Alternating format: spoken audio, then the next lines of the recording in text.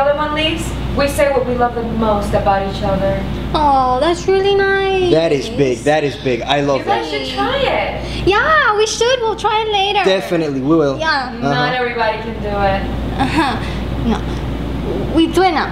Okay. Right now. Right now. Come on. Are you ready? Go ahead, baby. You're on. Because I love your sense of humor. You do. Yes, every dirty little bit of it.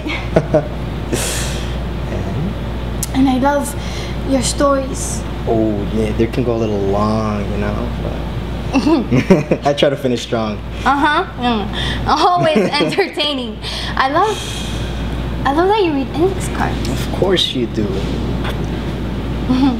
And I love that deep inside of you, there's this big heart filled with kindness and humility.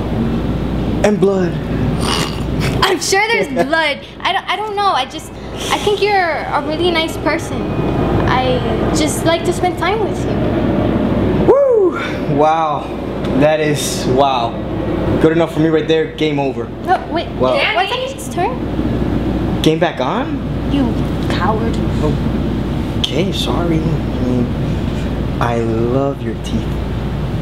How did I know that? They were so horrible. I'm just kidding. That's not funny. I'm sorry. I get nervous.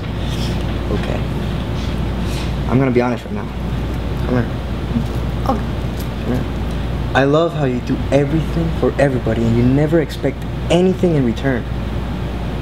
In fact, when I say thank you, you don't even hear that.